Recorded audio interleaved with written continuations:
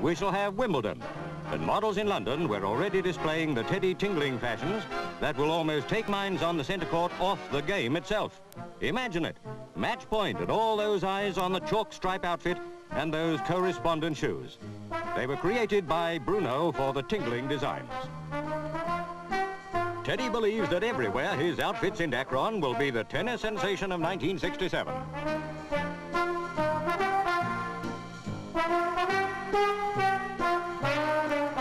The maestro plans a frilly look for all grown-up girls on the courts next summer. For the rest of us, winter draws on, so think about chess.